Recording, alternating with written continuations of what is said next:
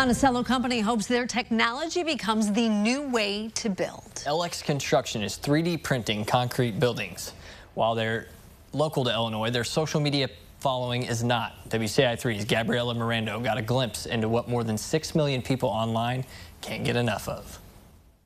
I'm standing inside the first ever 3D printed concrete building in all of Illinois.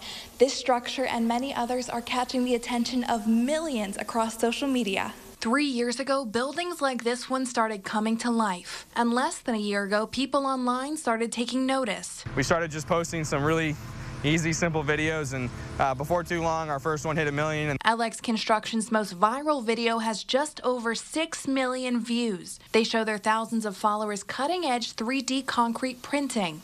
We're trying to figure it out at its core. How do you build a building faster? How do you build a building cheaper? How do you make it better? How do you make it more energy efficient? Here's how they do it. We take the floor plan or the building plans for whatever building we have, and we convert that into a 3D model on a computer. We turn that software, and then we run it through a different software that makes it a language that's readable by the printer.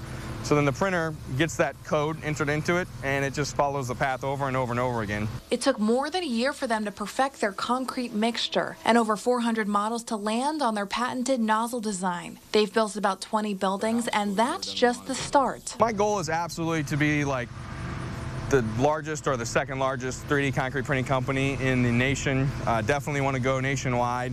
Worldwide's not out of the question. The next project coming up will be a gymnasium made to look like a log cabin. It'll involve the creation of a whole new nozzle, but builders say they're up for the challenge. Reporting in Monticello, Gabriela Mirando, WCIA3, your local news leader. Builders say they hope to more than double their construction next year. The printer is completely mobile, so location possibilities are endless.